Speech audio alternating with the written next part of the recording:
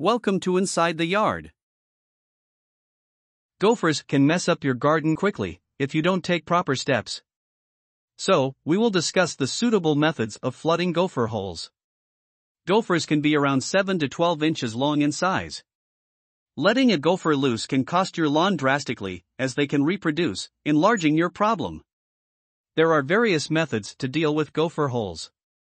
But we will discuss the flooding method, as many people adopt this way to deal with the holes. Yes, you can fill a gopher's hole. One of the most effective ways to deal with them is by filling their spots. They move through the burrows and store their food inside the tunnels.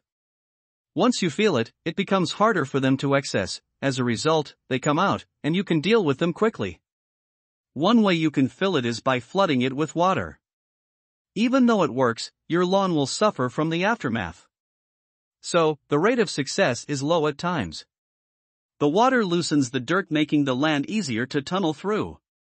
The gopher will come to the surface until the water level goes down. You can deal with them directly when it comes from the tunnel. However, you need to do it properly at the right time. When using water on gopher holes, try doing it before breeding seasons, especially during early spring or late winter. Don't exceed over 5 gallons of water, otherwise, it will also affect your lawn. Hopefully, it will help.